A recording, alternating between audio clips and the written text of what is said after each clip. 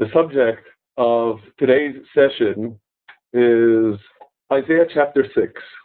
Despite it not being Isaiah chapter 1, it clearly has a critically important role, not only in the book of Isaiah, but in the career of Isaiah. Because what clearly emerges in this chapter is that this is Isaiah's inaugural prophecy.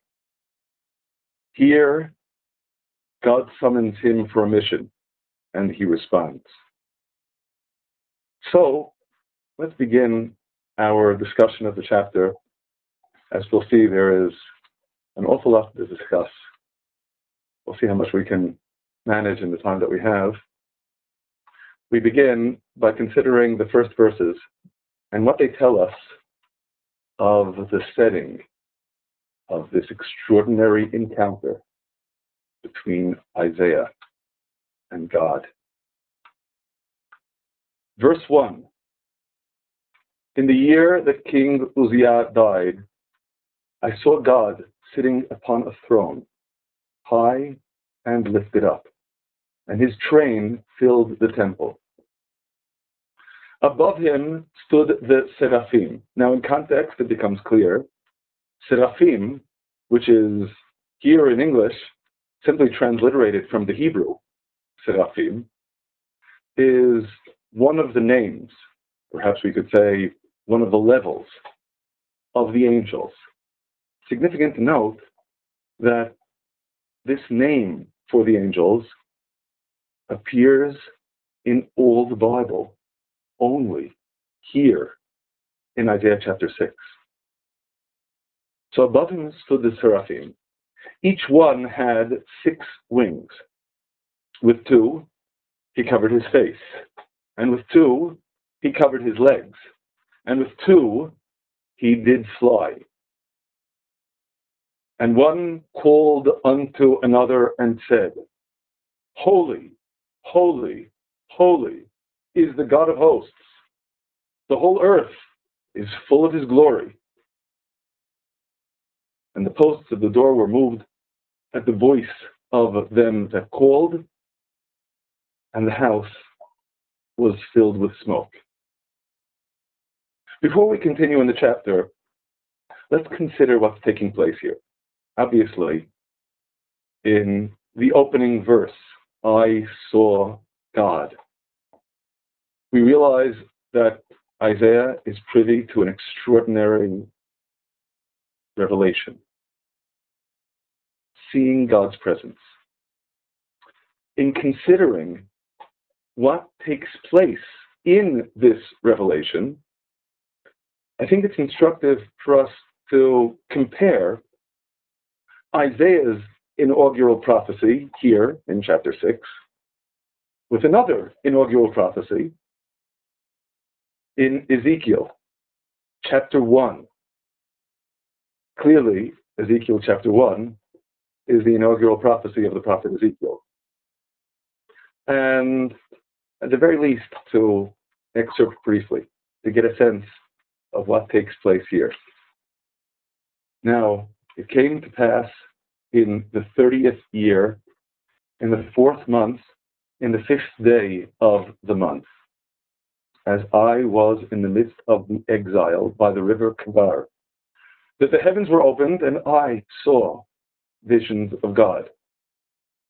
So, of course, I saw visions of God inevitably invokes Isaiah speaking of, I saw God sitting upon a throne, high and lifted up. The continuation in the 5th day of the month, which was the 5th year of King Jehoiakim's exile. The word of God came expressly unto Ezekiel the priest, the son of Buzi, in the land of the Chaldeans, in Babylon, by the river Kvar, and the hand of God was there upon him. Now, in Ezekiel's description of his revelation, there are some marked similarities to what we read in Isaiah chapter 6.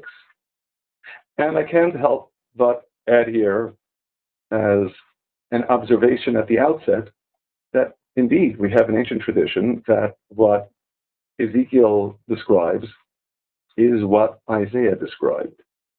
Well, on some planes, that does invoke itself when we consider a number of motifs. Most obviously, the wings. In Ezekiel's description, we also read in verse 6 of the wings of the angels.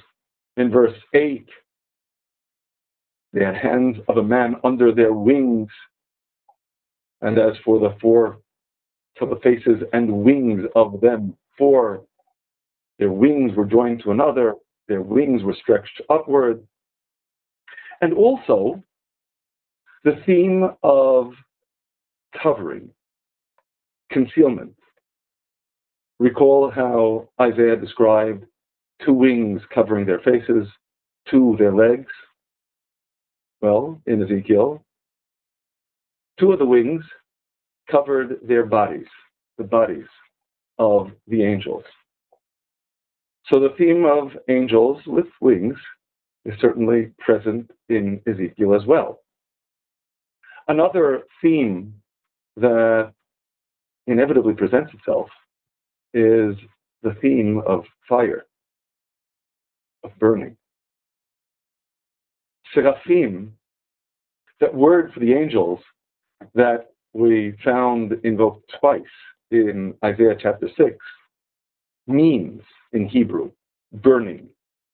And the theme of burning, likewise, in Ezekiel chapter 1, verse 13, their appearance was like coals of fire, burning like the appearance of torches.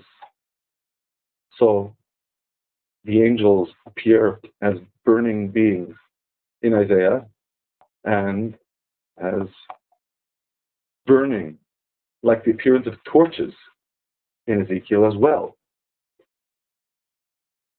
And of course, the most critical convergence when we consider the end of the chapter, manifestly a revelation of God's presence. In verse 26, and above the firmament that was over their heads was the likeness of a throne. A throne. Recall, again, Isaiah chapter 6, verse 1, I saw God sitting upon a throne, high and lifted up. That throne has the appearance of a sapphire stone, something transparent. And upon the likeness of the throne was a likeness as the appearance of a man upon it above. Now, it is, of course, crucially important for us to appreciate all of the qualifiers here. It is a likeness as the appearance of. But the pinnacle of the revelation is some vision of a man upon it above that the prophet tells us in verse 28 is the appearance of the likeness of, note again the qualifiers, the glory of God. Now we should note the glory of God is not synonymous with God. God is beyond all of that. The glory, in that vein, we can understand as something created by God, as means to be able to sense the closeness of God's presence. But of course, it is important for us to appreciate the pinnacle of Ezekiel's inaugural prophecy, as is of course the case in Isaiah's inaugural prophecy, is a vision of the divine. There's an additional dimension that we'll still consider. But before we do, I think it's also instructive for us to note certain glaring differences between what Isaiah describes and what Ezekiel describes. Let's focus upon two. One difference is a difference of number, and it's a glaring difference of number. That is, recall again, in Isaiah, each one had 6 wings. 2 covered the face, to the legs, and with 2, the seraphim flew. In Ezekiel, verse 6, everyone had 4 faces, and every one of them had 4 wings, not 6. And indeed, in assigning the roles of these wings, in verse 11, we see 2 wings of every one were joined to one another, and 2 cover their bodies. So, of course, we need to understand this glaring divergence between the 2 visions. Why 6 and then 4? And another very glaring difference between these 2 visions, and this is more a general sense that one gleans, a theme permeates Ezekiel's vision. And if anything, in Isaiah, not only was it lacking, it was practically the opposite. In Ezekiel, the theme of movement relentlessly. In verse 4, a stormy wind came out of the north. Verse 9, they turned not when they went, everyone, straight forward. Verse 12, they went everyone straight forward. Whither the spirits go, they went, flashing up and down. Verse 24, and when they went, I heard the noise of their wings like the noise of great waters, like the voice of the Almighty, or alternatively, like a mighty noise, a noise of tumult, like the noise of a host. Motion, continuously. And in Isaiah, the emphasis in the opening verse, I saw God sitting upon a throne, high and lifted up. There really isn't any indication of motion at all. Why these differences? And I think it's important for us to consider these differences in our appreciating the setting in Isaiah chapter 6. Why the diminished wings in Ezekiel? Our tradition, that again, notes the commonality between what Isaiah saw and what Ezekiel saw, offers the explanation that when Isaiah saw his vision, the temple was standing established in Jerusalem. When Ezekiel sees his, the temple is on the brink of destruction. Indeed, recall the setting in Ezekiel. The prophet isn't even in the land of Israel, much less in Jerusalem. I was among the captives in the midst of the exile by the river Kvar in Babylon. The theme of exile, again, the second verse. It was the 5th year of King Joachim's exile. I was in the land of the Chaldeans, Babylon, by the river Kvar. The vantage point of Ezekiel is critically different, both in time and in place. When you consider what wings signify, of course, it's always important for us to bear in mind we read in the Bible repeatedly anthropomorphic descriptions describing the angels and indeed God himself in human language. Scripture speaks of God having a mighty hand and an outstretched arm. Of course, God does not have a body. Neither do angels. But since language is the only tool we have, and an imperfect tool at that, through which to communicate, the prophets use language to describe that which transcends language. So they describe the angels with wings. Angels have wings, but not physical wings. existence of physical bodies. What do the wings signify? Well, we saw in both Isaiah and Ezekiel what the answer to that question is. The wings, on the one hand, signify concealment. Both Isaiah and Ezekiel speak of wings covering. There is something hidden, concealed, transcendent about angels. We, as human beings, don't have the wherewithal to grasp what they are. And the wings signify that concealment. And perhaps in much the same vein, the wings are also the means through which to fly. What does flying mean?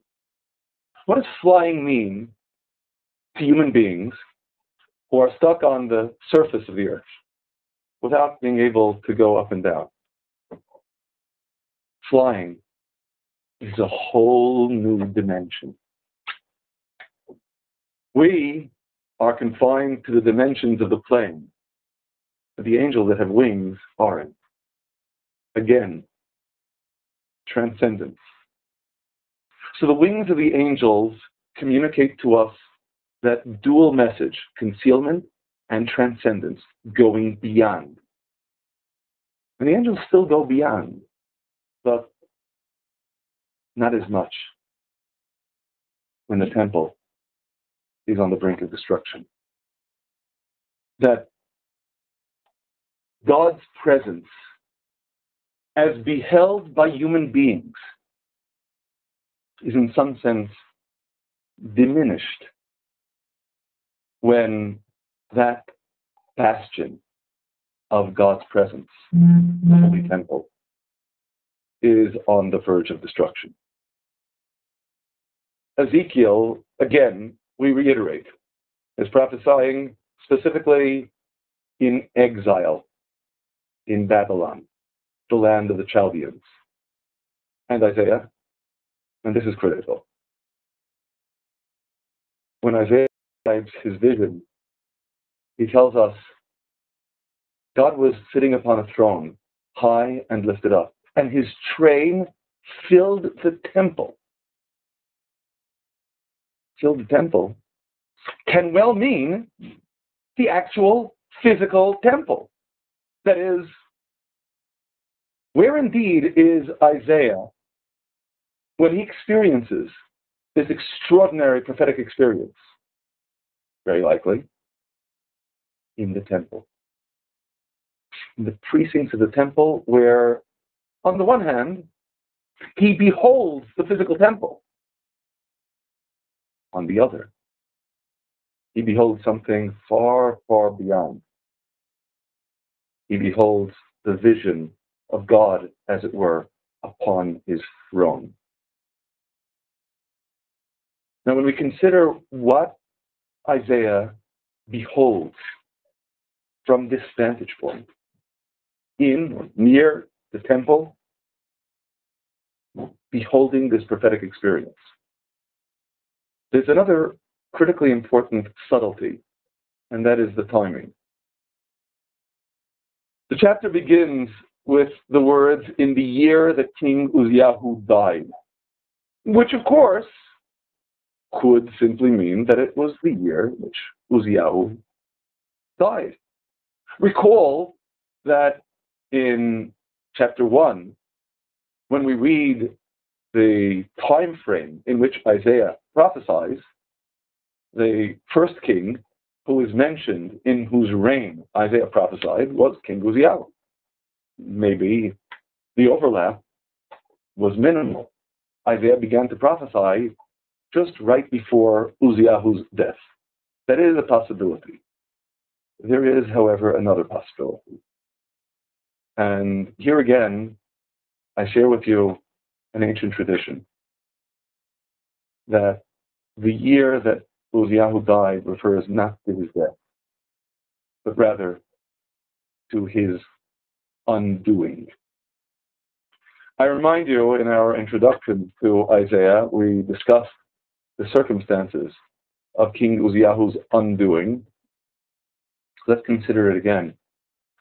In the second book of Chronicles, in chapter 26, where we read in fairly great detail about the reign of Uzziah, and in particular, we read the details of an episode to which only brief reference is made in the book of Kings. I'm beginning in verse 3. 16 years old was Uzziah when he began to reign, 52 years in Jerusalem. In other words, he had a long reign, a long opportunity to accomplish his achievements. In verse 4, and he did that which was upright in the eyes of God, according to all his father Amaziah had done. Verse 5, and he set himself to seek God in the days of Zechariah, who had understanding in the vision of God. And as long as he sought God, God made him prosper. And from verse 5 through verse 15, we read a lengthy and detailed description of King Uzziah's prosperity, his great successes. And then, in verse 16, his undoing. But when he was strong, his heart was lifted up so that he did corruptly, and he trespassed against God, his Lord. For he came into the temple of God to burn incense upon the altar of incense. Now, as we've noted, it could have been good intentions. It could have been King Uzziah seeking some outlet for his tremendous feelings of thanksgiving to God. But the outlet was illicit. Only the priests are permitted to bring incense upon the incense altar. And indeed, in verse 17 and 18, Azariah, the priest, the chief priest, came in after him, and with him 80 priests of God who were valiant men, and they withstood Uzziah the king and said to him, "It pertains not to you, Uzziah, to burn incense unto God, but to the priests, the sons of Aaron that are consecrated, it pertains to burn incense. Go out of the sanctuary, for you have trespassed, neither shall it be for your honor from God the Lord." And verse 19, Uzziah does not forbear. Then Uzziah was wroth, and he had a censer in his hand to burn incense, and while he was wroth with the priests, divine punishment strikes.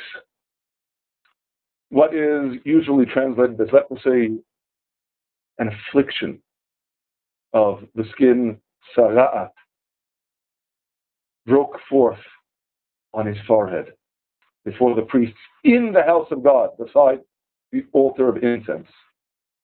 Sara'at is one of the chief forms of defilement. One afflicted is forbidden to come into the encampment of Israel, much less into the holy temple. And Azariah the chief priest and all the priests looked upon him, and behold, he was leprous. He was smitten with tzara'at in his forehead, and they thrust him out quickly from thence. He himself made haste also to go out, because God had smitten him. And Uzziah remained smitten with tzara'at until his dying day. So again, when we read at the beginning of chapter 6, in the year that King Uzziah died, was it his death or his undoing?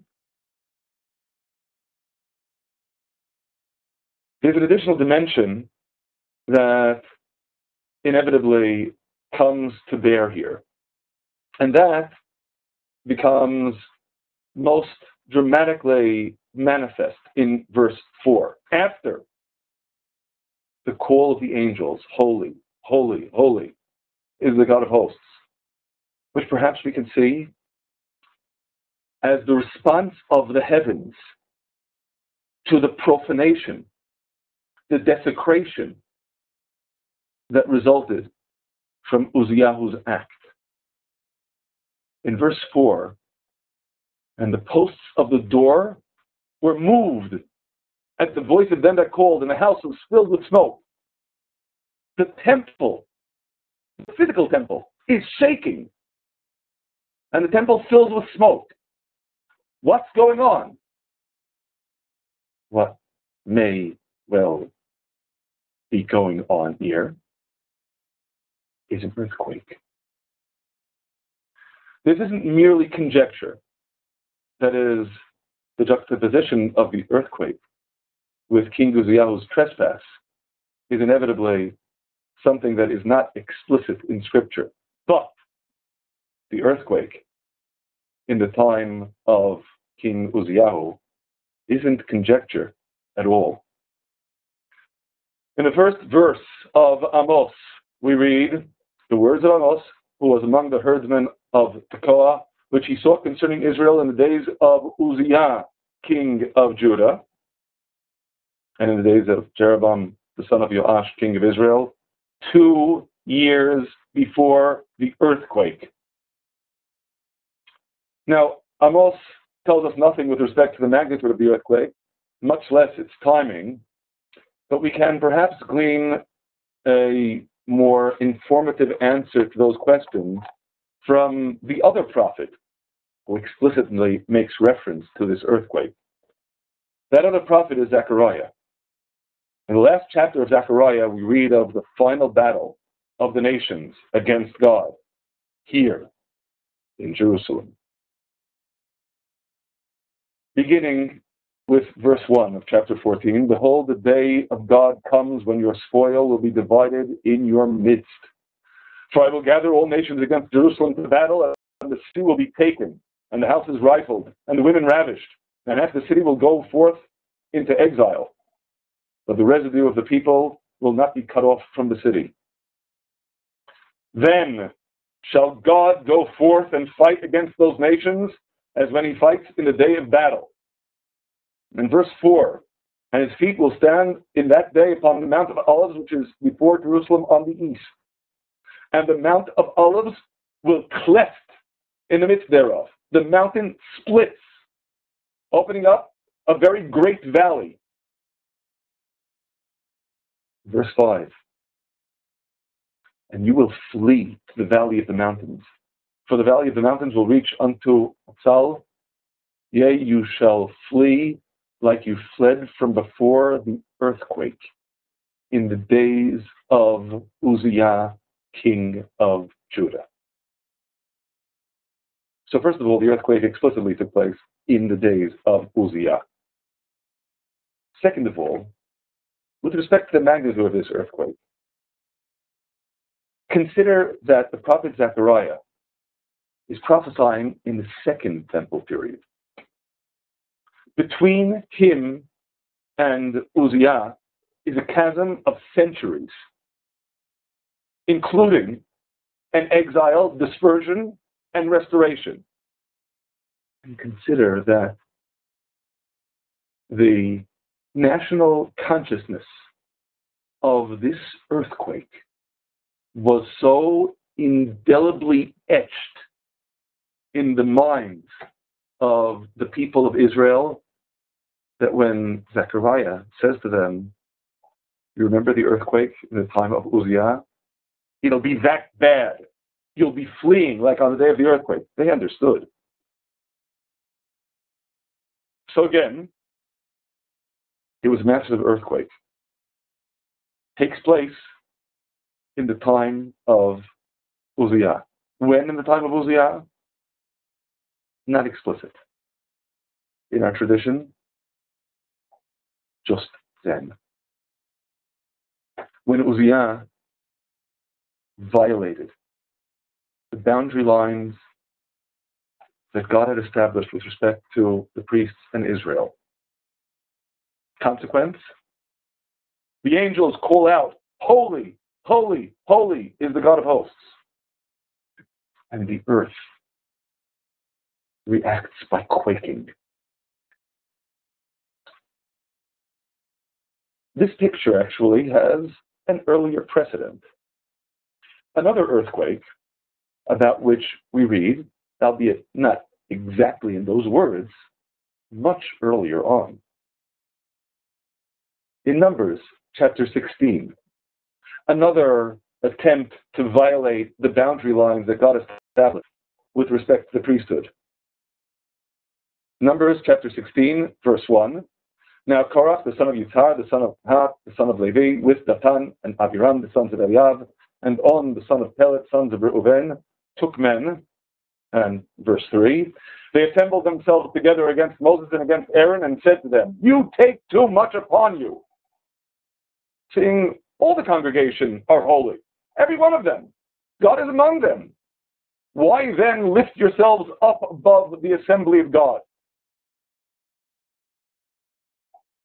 The attempt to violate those boundaries.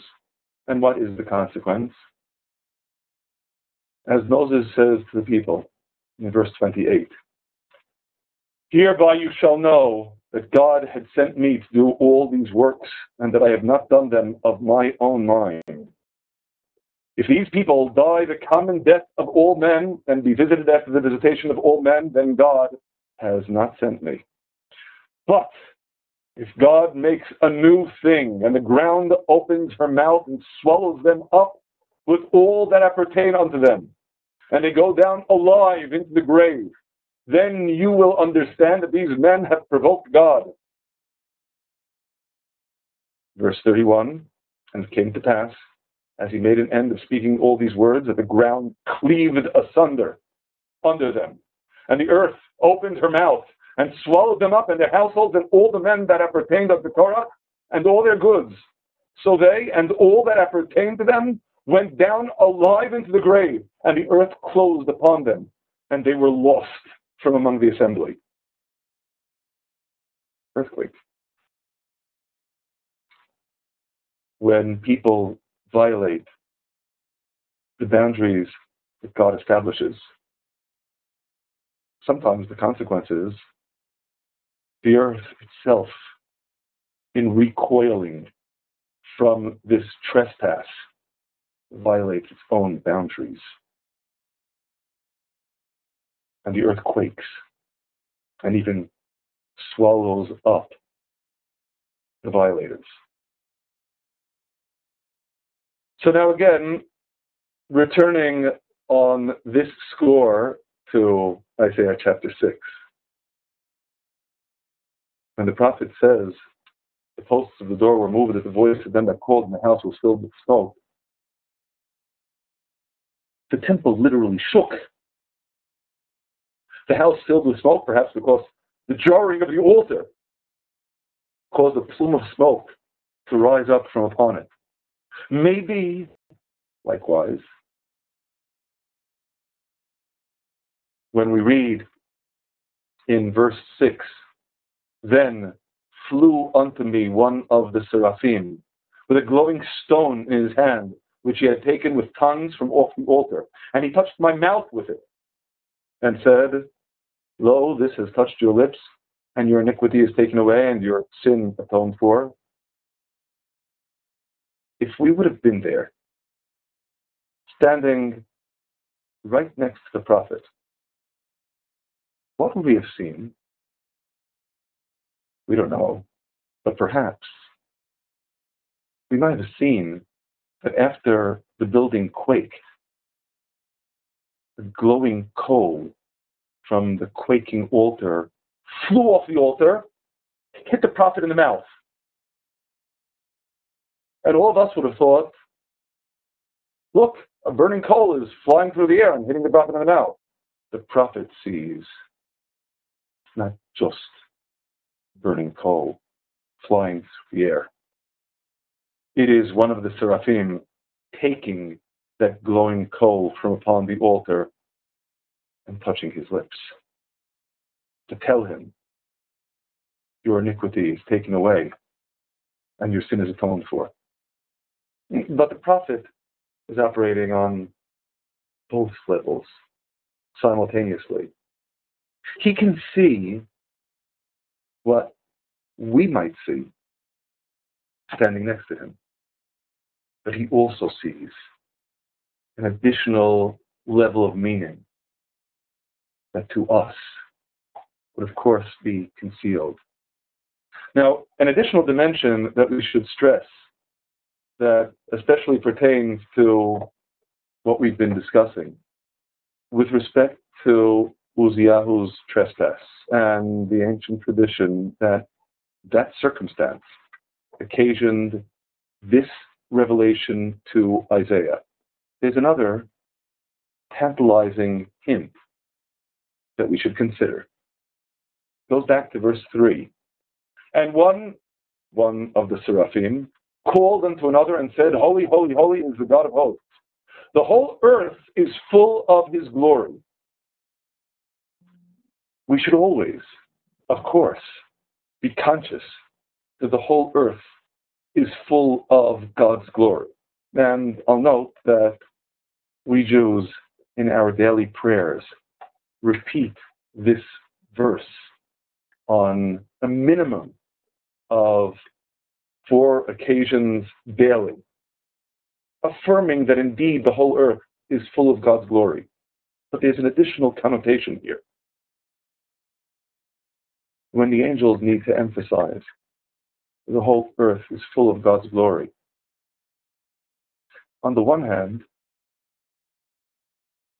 it could be because someone, somewhere, is violating that holiness, violating that glory.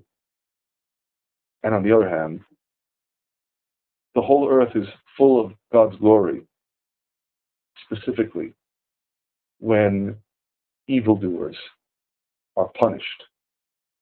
Let's consider where this expression, the earth being full of God's glory, appears elsewhere in Scripture. First place is in Numbers chapter 14, following the sin of the spies, and Moses interceding with God on behalf of the people, lest God destroy them all. And God's response to Moses' plea in chapter 14 of Numbers, verse 20, God said, I have pardoned according to your word, but the pardon is only partial. In very deed, as I live, and all the earth shall be filled with the glory of God. Same expression. Surely, all those men that have seen my glory and my signs, which I wrought in Egypt and in the wilderness, yet have tested me these 10 times and have not hearkened to my voice, surely they shall not see the land which I swore unto their fathers, neither shall any of them that provoked me see it. The punishment. The punishment comes, and by consequence of the punishment, the earth will be filled with the glory of God. That is, precisely when evil receives its just deserts, we see the glory of God. Because it is, after all, the evildoer who has violated that glory of God. That, of course, we should always stress, isn't for God, it's for us to be able to sense God's divinity in the world. When evil prospers, our ability to sense God's presence is diminished. When evil is punished, the glory of God fills the earth. Similarly, in the prophecy of Habakkuk, in chapter 2, stern words of rebuke. In verse 9, woe to him who gains evil gains for his house, that he may set his nest on high, that he may be delivered from the hand of evil. And likewise, in verse 12, woe to him that builds a town with blood and establishes a city by iniquity. There is punishment. In verse 11, the stone will cry out of the wall, and the beam out of the timber shall answer it. In verse 13, behold, is it not of the God of hosts? that people toil until they are sated with fire, and the nations weary themselves for vanity, punishment. Verse 14, once the perpetrators of evil receive their just deserts. For earth shall be filled with the knowledge of the glory of God as the waters cover the seabed. Again, the earth is filled with God's glory when evil receives its just due. And one additional example. In Psalm 72, we read about the king, a psalm of Solomon. Give the king your judgments, O God, and your righteousness unto the king's son. In verse 4, may he judge the poor of the people and save the children of the needy and crush the oppressor. In verse 9, let them that dwell in the wilderness, or alternatively, let the nobles bow before him and his enemies lick the dust. The kings of Tarshish and of the isles shall render tribute. The kings of Sheba and Seba shall offer gifts. Yea, all kings shall prostrate themselves before him. All nations shall serve him. The victory over all earthly forces, over the oppressor, and all those who claim dominion for themselves. And the consequence of that. Verse 18, blessed be God, the Lord, the God of Israel, who does wonders alone. And blessed be his glorious name forever, and let the whole earth be filled with his glory. Amen and amen. Again, when evil receives its just deserts. When that which had diminished our ability to sense the glory of God in the world is cast aside, the glory of God fills the earth. Uziyahu, irrespective of his possibly good intentions, did that which was wrong in the sight of God. He is punished, and the whole earth is filled with God's glory. Indeed, we'll note briefly that this theme of the punishment of evil being attendant to God's glory being revealed is a recurrent theme throughout the Bible. Consider in brief. In Exodus chapter 14, the Egyptians are in hot pursuit of the Israelites. And God says to Moses in chapter 14, verse 16, lift up your rod and stretch out your hand over the sea and cleave it. And the children of Israel will come into the midst of the sea on dry ground. And I, behold, I will harden the hearts of the Egyptians, and they will come in after them. And I will be glorified through Pharaoh and through all his host and through his chariots and through his horsemen. Verse 18, and the Egyptians will know that I am God, when I will be glorified through Pharaoh and through his chariots and through his horsemen.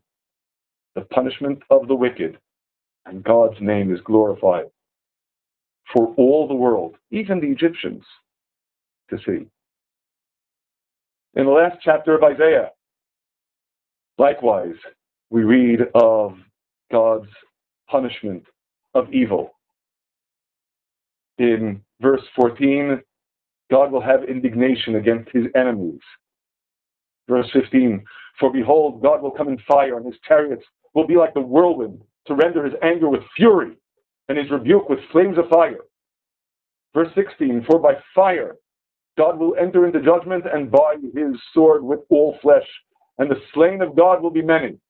All the evildoers, in verse 17, will be consumed together, says God. And what happens after that? Verse 18, for I know their works and their thoughts.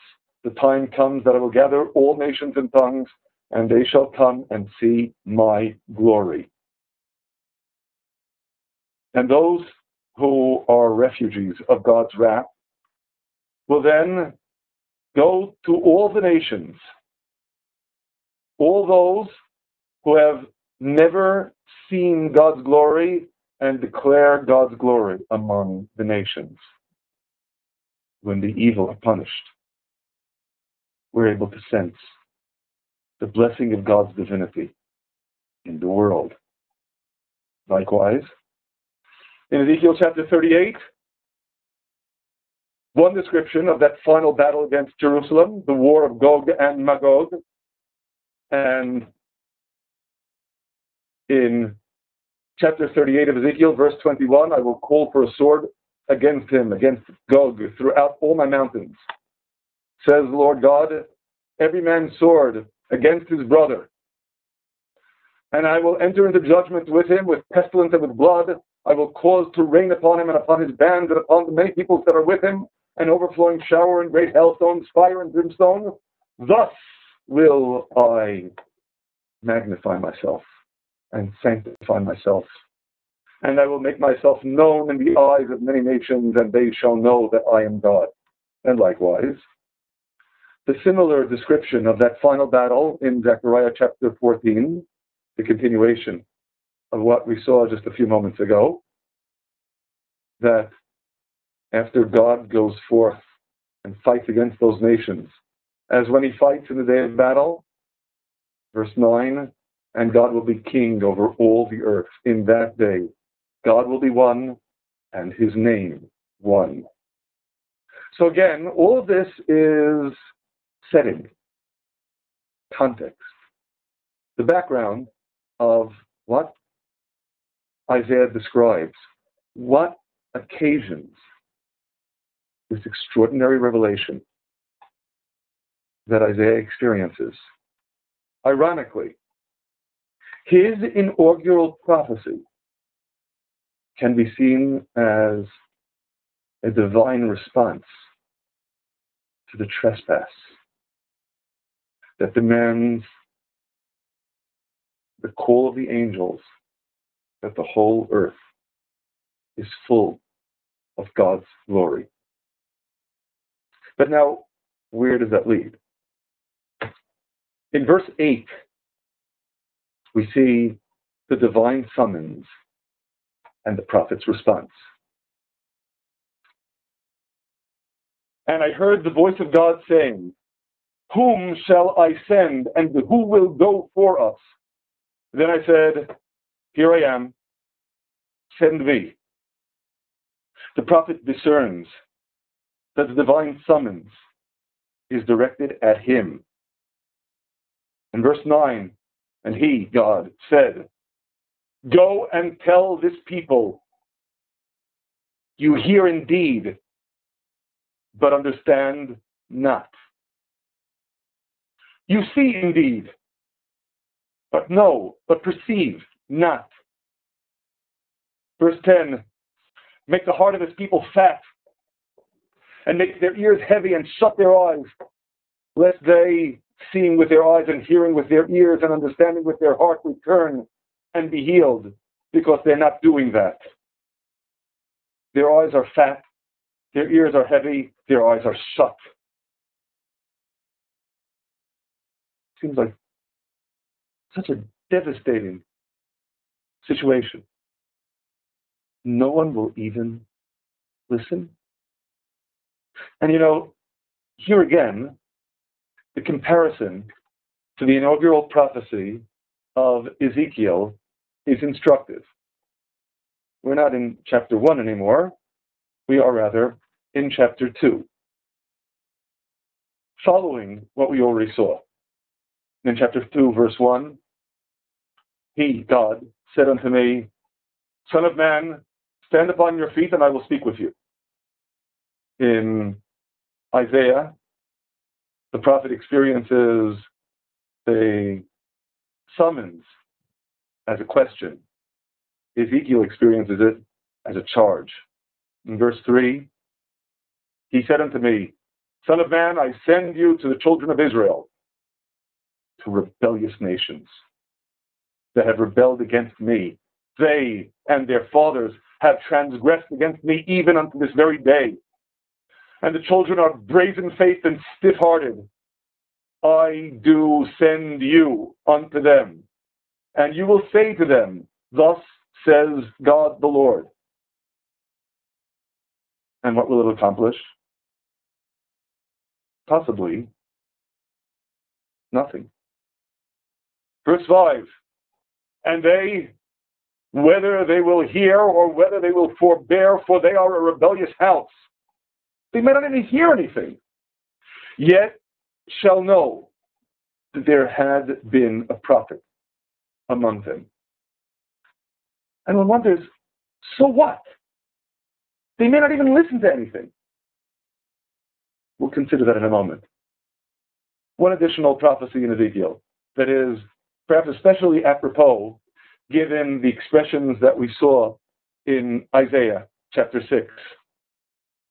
In Ezekiel chapter 12, the word of God also came unto me saying, verse 2, Son of man, you dwell in the midst of the rebellious house, that have eyes to see and see not, that have ears to hear and hear not, for they are a rebellious house.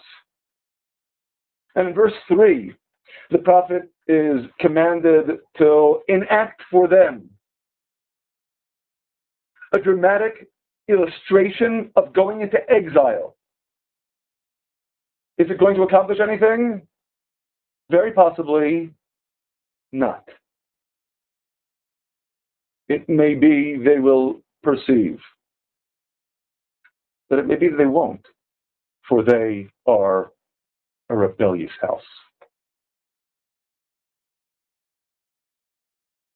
So what's the point?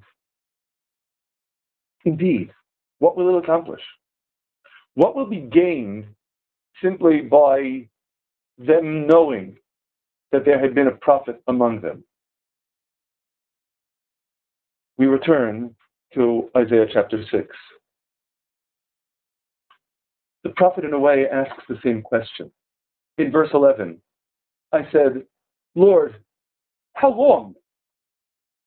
All I'm going to be doing is calling upon them futilely, vainly, uselessly, and their heart is fat, their ears are heavy, their eyes are shut, nothing is going to be accomplished?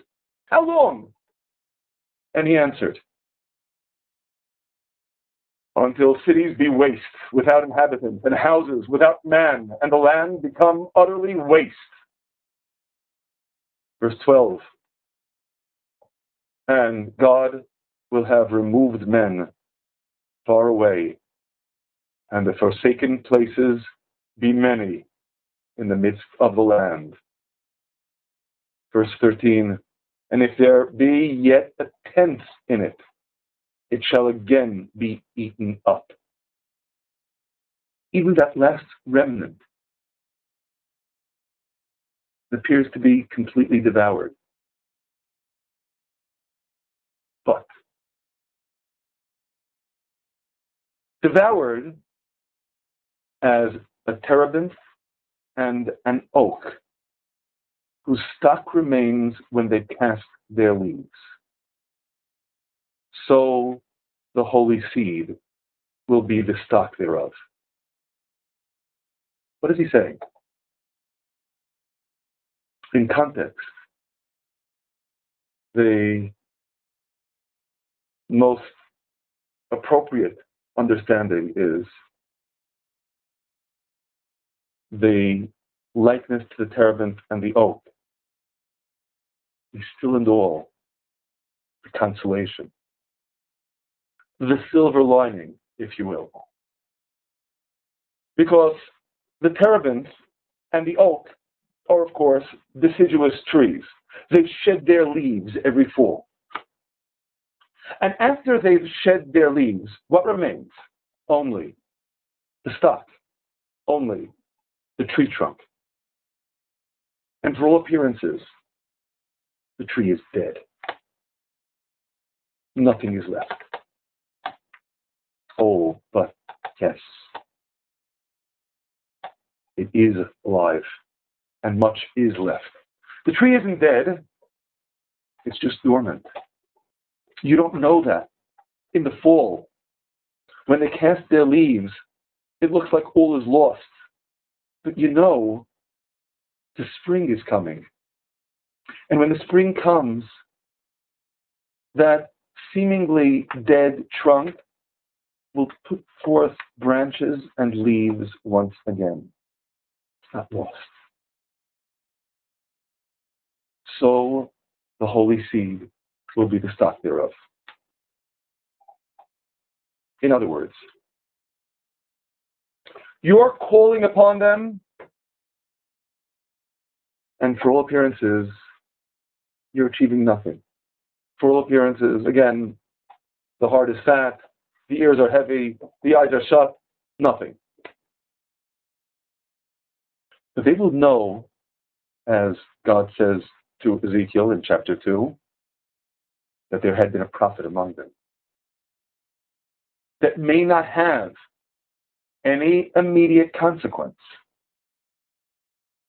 But ultimately, what is going to be left is the holy seed that will endure and that will once again blossom and flourish.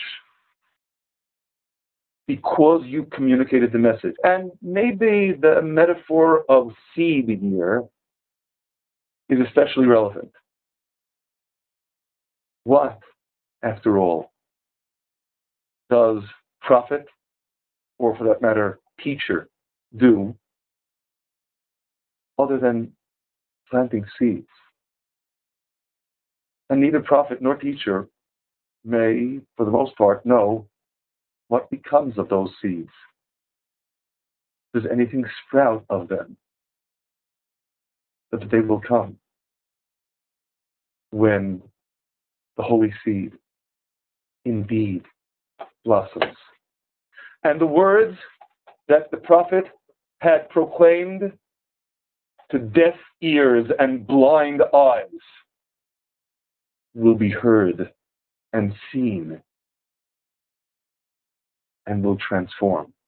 It's significant to note that among the prophets, in particular in Isaiah, the theme of the seed is a dramatically recurrent one. Just to consider in brief some of the many examples, in Isaiah chapter 41, verse 8, "But you, Israel, my servant, Jacob, whom I have chosen, the seed of Abraham, who loved me." God says in verse 9, "You are my servant. I have chosen you and not cast you away." And therefore, verse 10, "Fear not, for I am with you. Be not dismayed, for I am your God. I encourage you. I help you. I uphold you with my righteous hand. For I, God your Lord, hold your right hand, who says unto you, Fear not, I help you." And indeed, likewise, in chapter 43, verse 5, "Fear not, for I am with you. I will bring your seed from the east and gather you from the west, and from the north and from the south."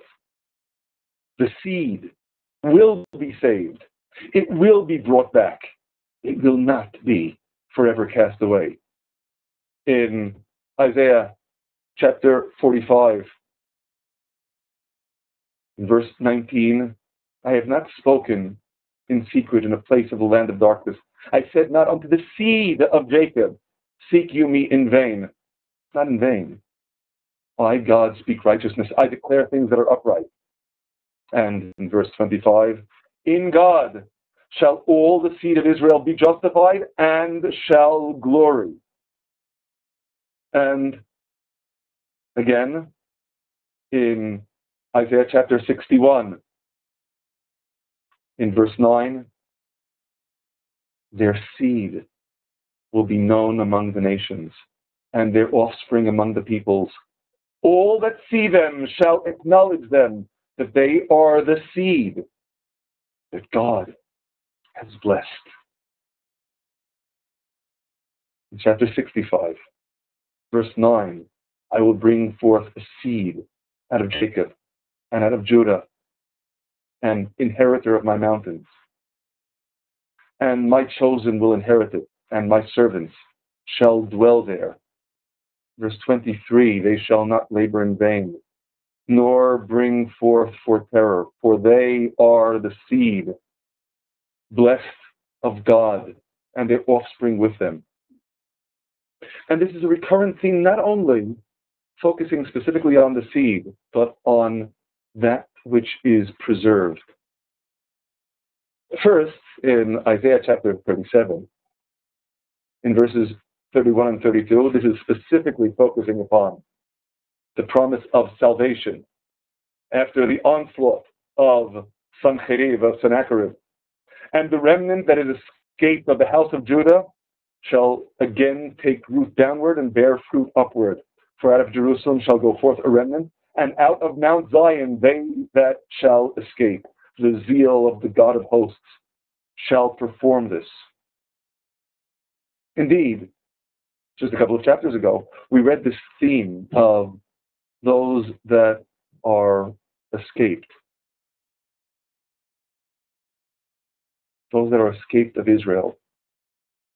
In verse 3, it shall come to pass that he that is left in Zion and he that remains in Jerusalem shall be called holy, even every one that is written unto life in Jerusalem. Recall the holy seed in the final verse of Isaiah chapter 6.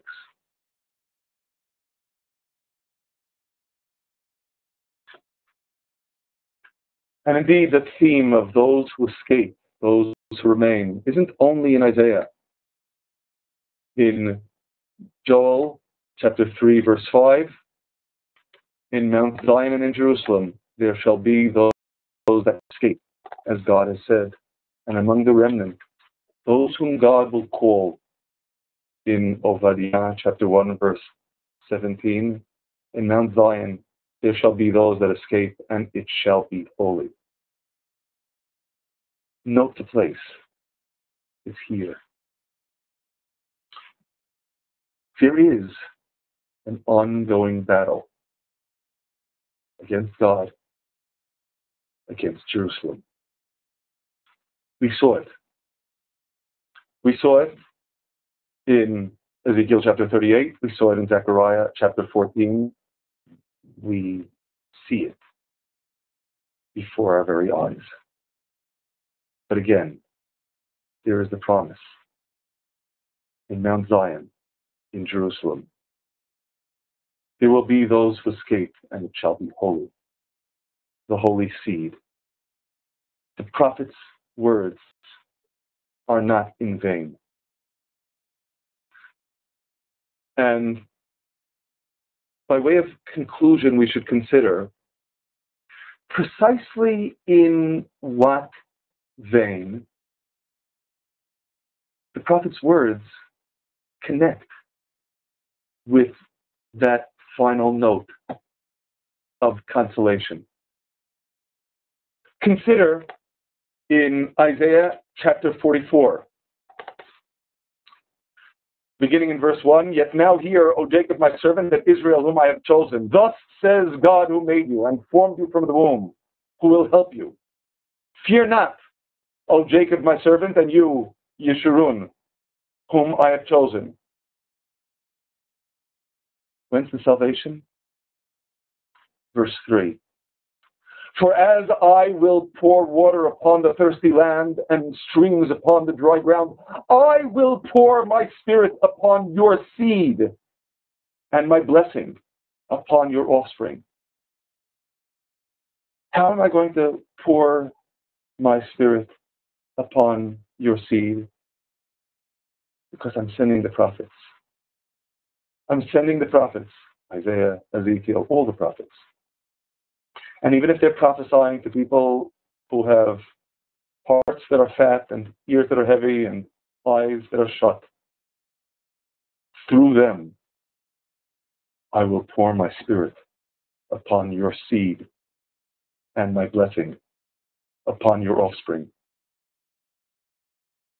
And likewise, perhaps with greater specificity, in Isaiah chapter 59, verse 21, and as for me, this is my covenant with them, says God, my spirit that is upon you, and my words which I have put in your mouth shall not depart out of your mouth, nor out of the mouth of your seed, nor out of the mouth of your seed's seed, says God, from henceforth and forever.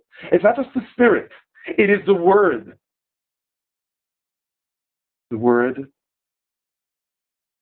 that I put in the mouths of the prophets,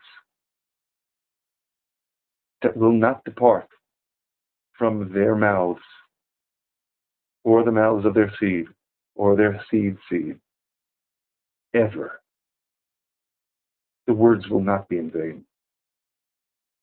The seeds that they plant will sprout. And ultimately on that theme of seed, we should appreciate it's not only about Israel. And with this we conclude. Returning to the final chapter of Isaiah. And they shall bring all your brethren out of all the nations for an offering unto God upon horses and chariots, in litters, upon mules, upon swift beasts, or with joyous song, to my holy mountain, Jerusalem, says God, as the children of Israel bring their offering in a pure vessel unto the house of God. Verse 21, and of them also will I take for the priests and for the Levites, says God.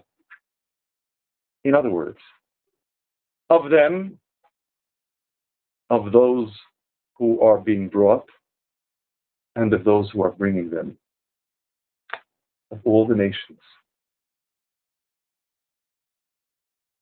Verse 22, for as the new heavens and the new earth, which I will make, shall remain before me, says God, so shall your seed and your name remain. So, in considering then the broad picture, the broad canvas of this extraordinary prophecy of Isaiah in chapter 6, in the year that King Uzziah died, perhaps best exemplifying how much is wrong, how much is falling between our fingers. And the prophet indeed exclaims in verse 5, I'm a man of defiled lips, and I dwell in the midst of a people of defiled lips. And if this chapter is all about my taking upon myself the role as prophet to express God's word, I'm of defiled lips, they're of defiled lips. How can we even begin? And God gives the prophet a sign, the glowing coal from upon the altar. Smacks him in the mouth. The angel tells him, this has touched your lips, your iniquity is taken away, your sin is atoned for. But it still hasn't resolved the problem. The people, after all, are also of defiled lips. The people, after all, hear but don't understand, see but don't know, don't perceive. Everything is shut. Is there any point? There will be.